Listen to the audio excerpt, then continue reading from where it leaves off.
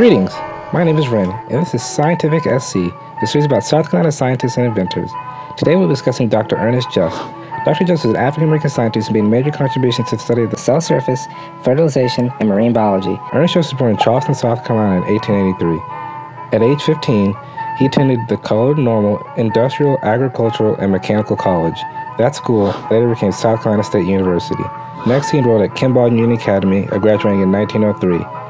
Then he enrolled at Dartmouth College, graduating magna cum laude in 1907.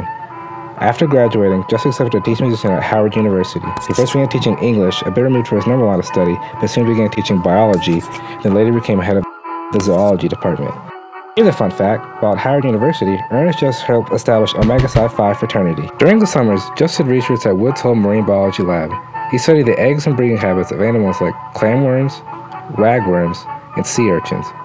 In 1915, he enrolled in a doctorate program at the University of Chicago, graduating a year later in 1916. His thesis was on the cell wall, cell cleavage, and fertilization. Fertilization works similarly in most organisms. It begins when a sperm cell contacts an egg cell. It burrows into and releases the cell contents to fuse with the nucleus of the egg cell. Fighting prejudice in the U.S., Dr. Just began research in Europe, first in Naples, Italy. In 1930, he became the first American invited to the Kaiser Wilhelm Institute in Berlin, Germany. And in 1933, Dr. Just moved to Paris, France.